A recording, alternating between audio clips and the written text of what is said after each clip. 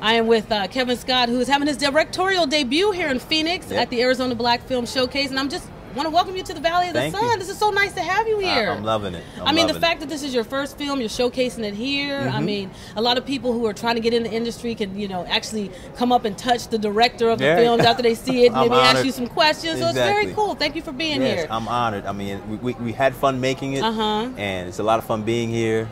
You know, of course, you know, a lot of people who have a higher caliber films as far as, you know, the budget is concerned, but I'm just glad that we're in the mix. You know? Well, it's interesting. When I was looking at the title of your film, it said Hooker, and that first one-track thing came to my mind. You know, of course. And I was like, I wonder how this movie's going to turn out. You know, how it's going to be perceived. But it's not anything like the title in general, because you can automatically get, you know, your preconceived ideas. Yeah, it's a play on words, so to speak. And the cool thing about it is, I think you're the only one in the showcase who is doing a silent film. That's exactly right. And what we decided to do was just have it just a little bit different. You know, make it a little artsy-fartsy. You know, for everyone, because I think just going into the whole studying background of silent films, I realized that, you know, it's a motion picture.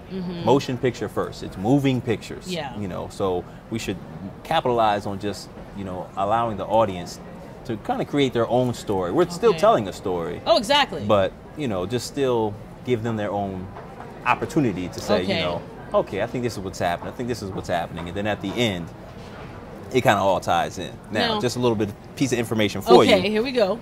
In 2003, we submitted a film called The Journey, and we won the Audience Choice Award. Nice. So that's always nice. You know, co-wrote that one, kind of, and I acted in that one as well. So I kind of decided I'm going to go from in front of the camera to behind the camera. Is it an easy transition, or?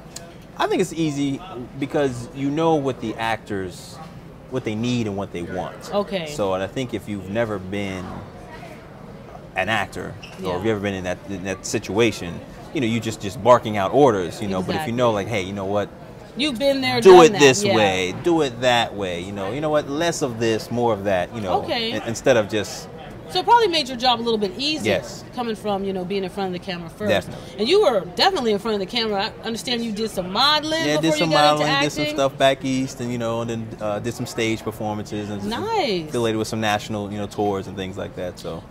Hey, ain't nothing wrong with that, right? You get your hand in a little bit of everything and parlay it into something else. Exactly. Well, let's talk about your movie, because is this a part 2 of a 3-part series, or is there more to come? It's actually part 3 of 4 parts. Okay. But this is actually only our second film that's been completed, so we're still a work in progress. Yeah, so at least there's more to come. Yes, definitely. So it tells the story, and everything won't be silent. Okay, I was going to say, and because it is a silent film, I'm just trying to picture in my mind for the actors how difficult it is, because the story is about 2 police officers who have this ugly past.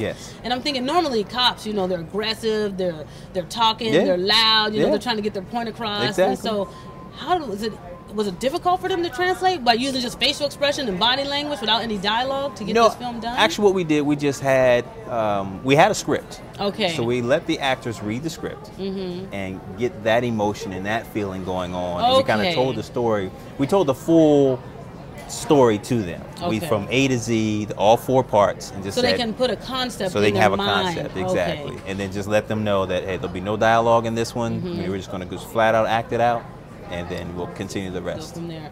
So the process I'm taking has been a joyous one for you. Oh yeah, it's been fun. Because I always wonder with independent films, because you don't have the budget, and a lot of people don't have, you know, the resources, so they rely on their cousins, their friends, their family makers to make this movie. So was that your experience as well? Do you have like, you know, other friends in the business that you can help with? We had some friends.